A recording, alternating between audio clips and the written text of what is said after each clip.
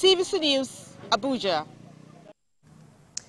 And just about 10 months after the last general election, conversations have already started on the need for another round of amendments to the 2022 Electoral Act, which will further enhance the electoral process and ensure a seamless political transition. National Assembly Correspondent Adisa reports that the House of Representatives is already considering legislating on the process. The reports. The 2022 Electoral Act, signed into law just about a year before the last general election, further improved the nation's electoral process. Many agreed brought about landmark innovations to the regulation of the federal, state and area council elections in the country. But the aftermath of the 2023 general election has kick-started another conversation around a likely amendment, particularly before the next general polls. Adebayo Balogun is the chairman House Committee on Electoral Matters. He says it is important to conclude all petitions surrounding elections within 90 days. The court actually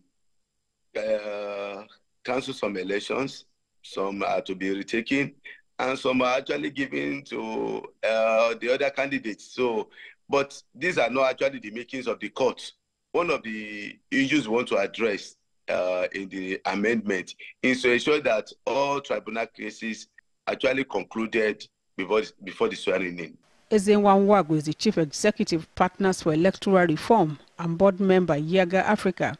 In a telephone interview, he disagrees with those clamoring for another round of amendment to the Electoral Act. There is a growing tendency for every legislative period to embark in reforms. But we have to look at what we have reformed in the past and see what lessons we have learned. Some stakeholders involved in improving the electoral process believe there should be a change in the mode of appointment of INEC chairman and other officers of the commission. As the name stands, Independent National Electoral Commission, INEC, I think this commission has to be independent in all ramifications.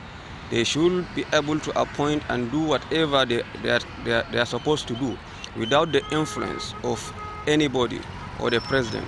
Situation whereby people will go out, maybe stay on the sun, try the whole day, maybe on the rain, try the whole day. At the end of the day, your vote will not be counted. So what's the need of going out there to go and vote? The National Assembly says it is collating inputs from the generality of Nigerians across the 6 geopolitical zones and assures that between the third quarter and the end of the year, Nigerians will have a new electoral act that they desire ahead of the 2027 general election. Adisa, TVC News, Abuja.